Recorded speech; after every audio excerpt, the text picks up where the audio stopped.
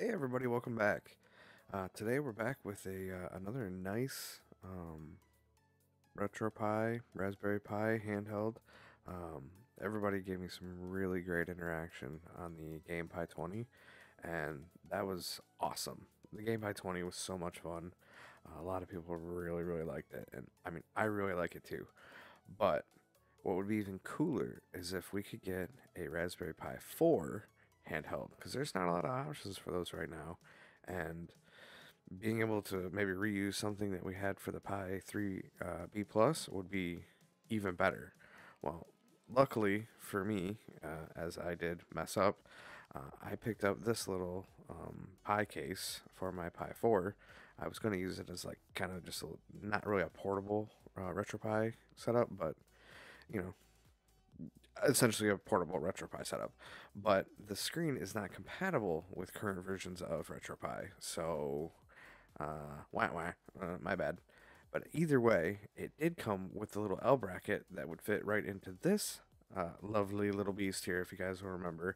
This amazing screen, but poor quality shoulder button, Waveshare Game Hat.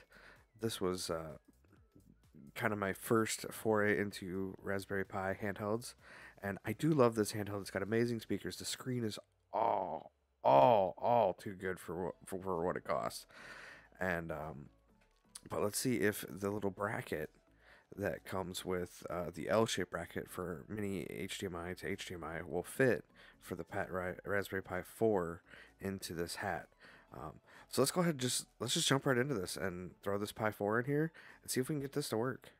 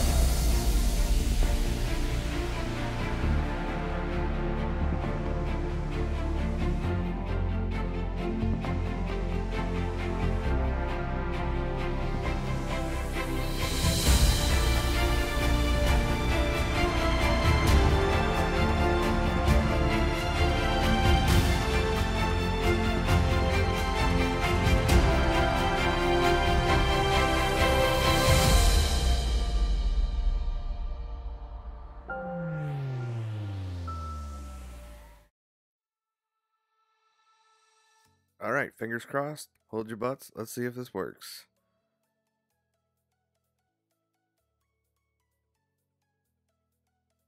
Success. Looks like the screen's going to light up right off the bat. That's amazing. The bracket fit like a glove for the adapter from regular HDMI to the mini HDMI that's on the Pi 4.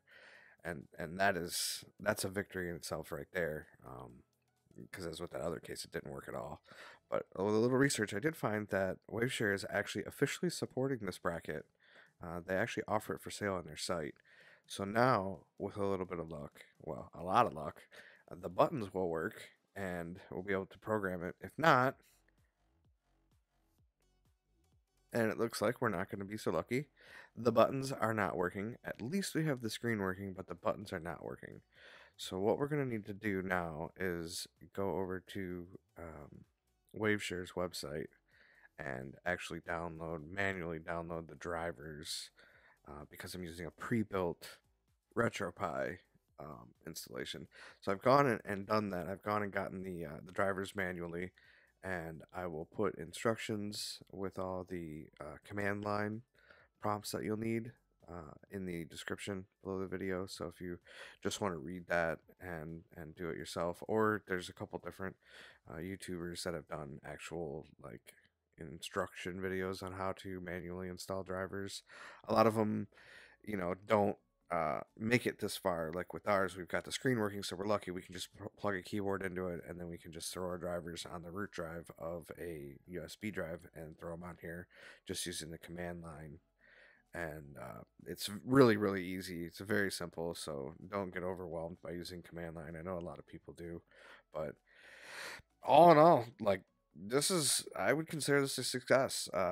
This Retropie portable handheld system is clocking in real cheap, between $35 and $45 for the Waveshare Game Hat, and I'm just using a 2 GB of RAM model of the Pi 4 because that's all you need for emulation. You don't need the 4 or the 8. The 2 is just fine, and this is fantastic. I wish, like I said in my previous video about the Waveshare Game Hat, I wish the shoulder buttons were a little more stout because mine did fall off, so that's going to limit some things I'm going to be able to do with it, but it really brings the value proposition for this unit up a lot. Like a lot, a lot, a lot, a lot. And I can honestly give it, 2 thumbs up. Would recommend. I will buy, probably buy another one of these just for this. It's got all the features that I want. It's got, battery indicator. It takes 18650. It's got awesome front controls. It's just, I mean, we're coming in under like what, $65 to $75 for this whole setup here. That's awesome.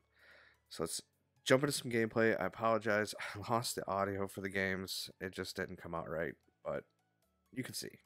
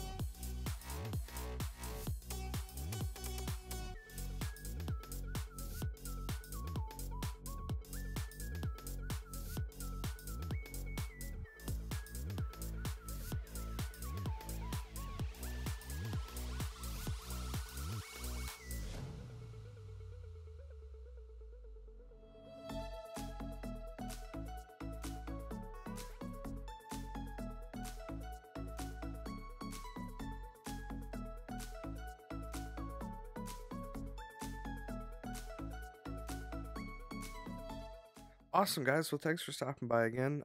I know you guys love these portable Retropie setups, and I do too. They're just so cool. And this one just got a whole lot better, being able to put the Pi 4 in there. Um, Thank you for all of the interaction on the Game-HAT 20 video. That was amazing. I got some really cool feedback from a lot of people, and it was so cool. If you haven't, make sure you like the video, subscribe to the channel. This is a quickie, I know, but it's so worth it. Everybody, have a good day, and remember, don't over tighten your screws. See you later.